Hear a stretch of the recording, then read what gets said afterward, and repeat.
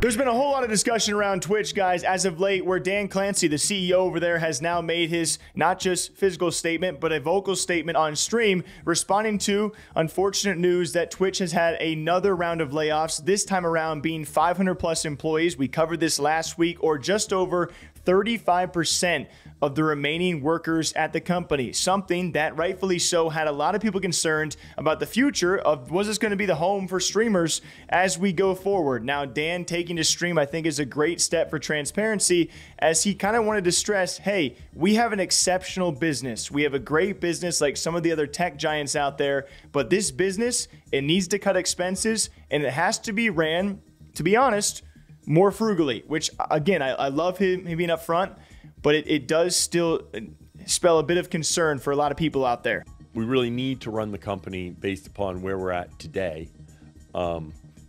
We've implied this before, where we say we need to run it sustainably, but I'll be blunt. We aren't profitable at this point. Amazon has been extremely supportive of Twitch, and a big thing for being sustainable over time is ensuring that we don't lose money.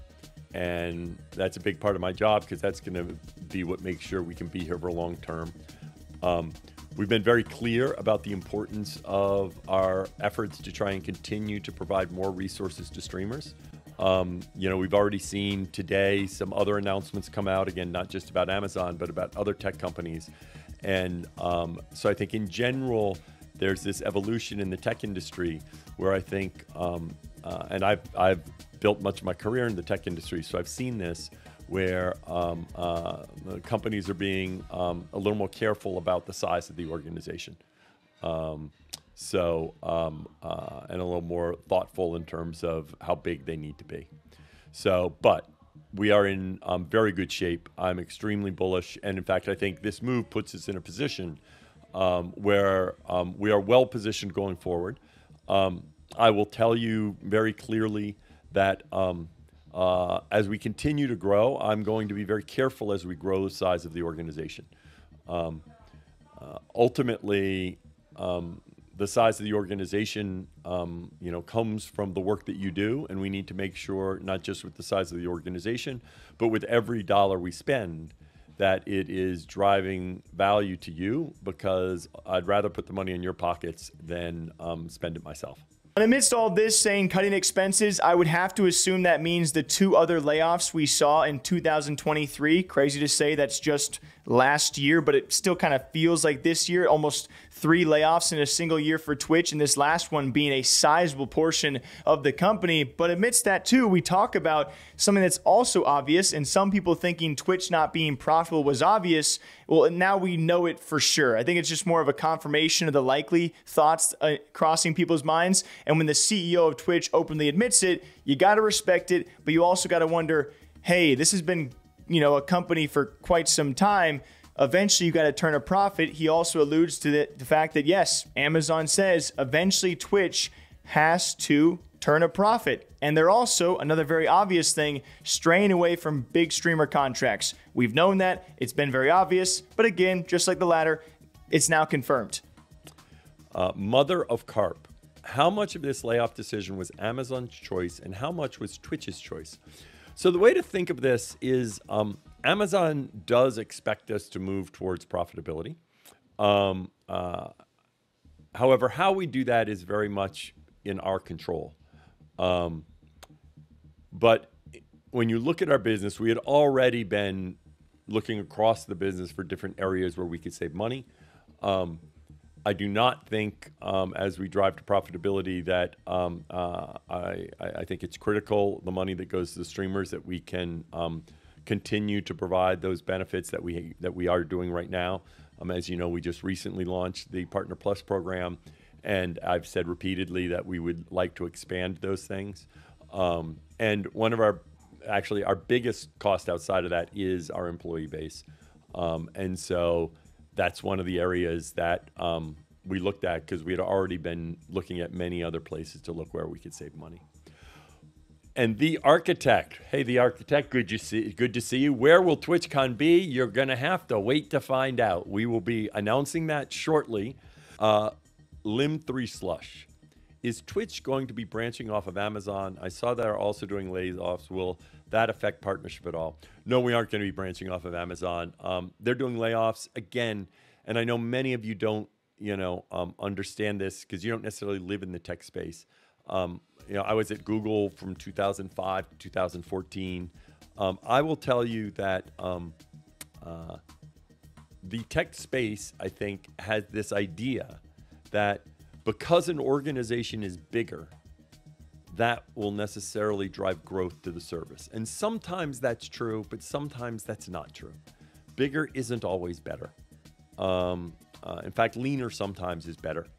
And I think we need to run a lean operation. And again, this isn't unique to Twitch. I think Twitch and Amazon, I think Amazon is starting to realize how they can more efficiently and effectively run the company. Their business is very strong, much like Google's business is very strong. Google did a layoff today. They have a really strong business, much like Amazon, much like Facebook, much like Apple, much like many of these companies, Uber. But they're saying we need to run the company differently. It's not that they aren't good businesses. They're actually exceptionally good businesses. And the same is true for Twitch. I think we're a solid business. We're just deciding that we need to run it a little more frugally.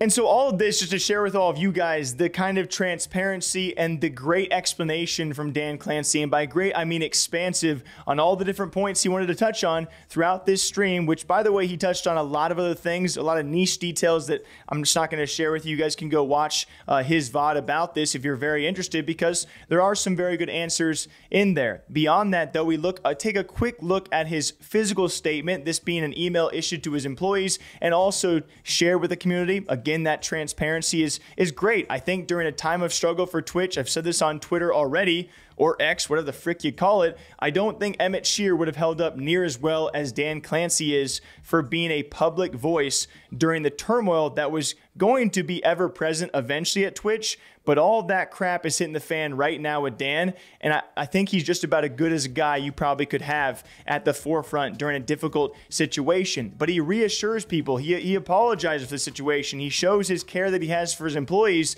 and says, even then, reiterates, this business is a good business, but we got too many people, we got too much expense, and we gotta cut it down. Like, our expectations of where Twitch should be and where it is currently, they didn't align. And so we got to make adjustments, just like he said in previous statements, other tech giants do all the time.